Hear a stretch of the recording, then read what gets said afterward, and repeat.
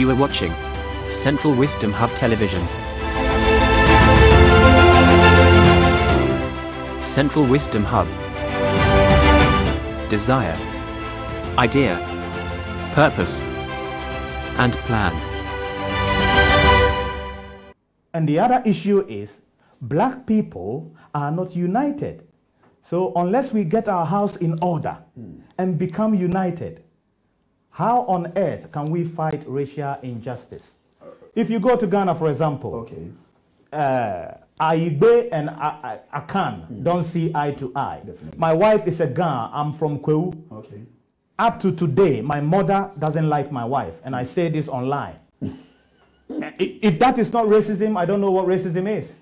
Tribalism. We call it tribalism, but that is racism.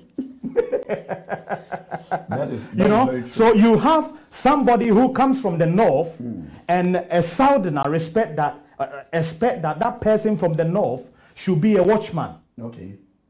Okay, or be a herdsman. Why can't the person from the north be a president, for example? Definitely. Or be a high-profile doctor or a high-profile lawyer? So within Ghana itself, we have racial prejudice among ourselves. And man of God, what is the cause of that? I don't know. And what is the church also doing? Like you said, it's tribalism. You may have a man of God, a pastor of a church, will stop their child, a male child, if they are from Ashanti, going to marry an Ewe, for example, or going to marry a Gan, or going to marry a Hausa, or going to marry a Fanti. Okay.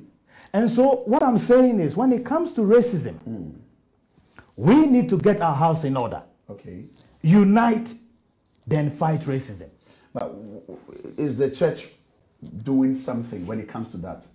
Is the church working? I think we, the church, as the black community churches.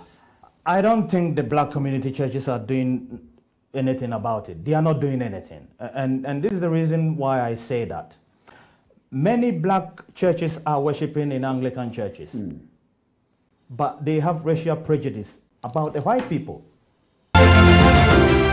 You are watching Central Wisdom Hub Television. Central Wisdom Hub.